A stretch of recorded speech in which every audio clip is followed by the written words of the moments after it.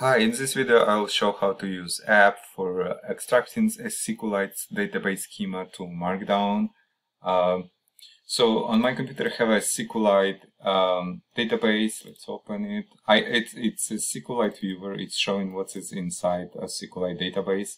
I will provide link on this app. It's free. It's showing like which tables are here in database. And also I can export into different format if I want to data into different format. And you can see we have a database with different tables in here. And what I want to do, I want to extract all schema for these tables and create some kind of markup documentation. Markup is a text-based language for easy representation. It's used into GitHub, and I used a lot of other applications. So basically, it will get a schema from this database and save it and create markup tables with all information in it. So let me show you how I'm going to do it.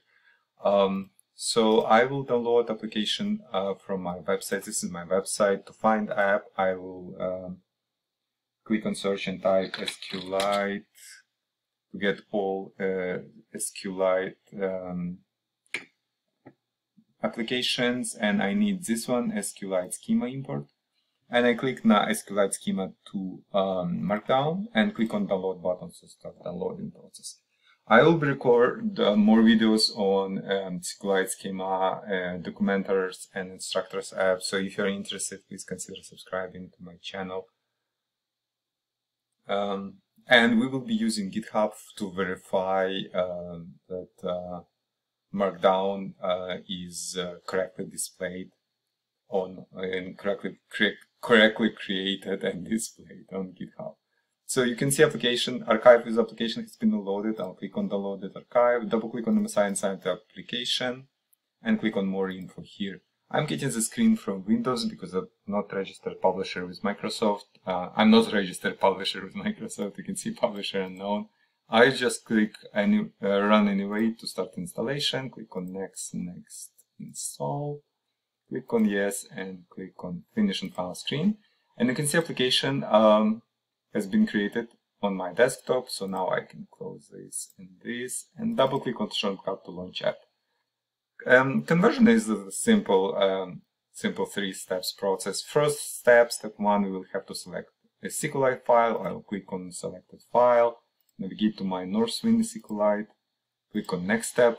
There are no conversion options yet. If you think of any good conversion options that can tweak creating of Markdown file, please let me know. I will include in the next version of the app. So just click next. And here I can preview my Markdown. You can see it create a Markdown schema for category, customer, product. So I can basically preview it, or I can save it as a text file. So let's save it into documents. It's asking me for name and location. So this name and location, okay, just click save. And let's go on GitHub, go github.com. I will choose F1 and it has a README. I will just post it into this README. So what I'm going to do, I'm going to open created text, press Ctrl-A to select everything, Ctrl-C to copy it. We'll put it in GitHub editor and press Ctrl-V, and then just do save changes. Save changes, cancel. Stay on the page. It's cancel button, I'm sorry. This is commit changes, yes, commit changes. And we can see that it creates documentation for our Sqlite, and it contains table, field type, primary key, and if it's null or not. So you can see it has primary key here, it's primary key ID, and it generates kind of description, easy description. It's automatically generated, but if you want to edit it, you can edit it and like category name and add some information, additional information. But this is basically automatic generation for description. So you can see it has employee, birthday, photo, notes, reports to, and all tables from our database are here, basically.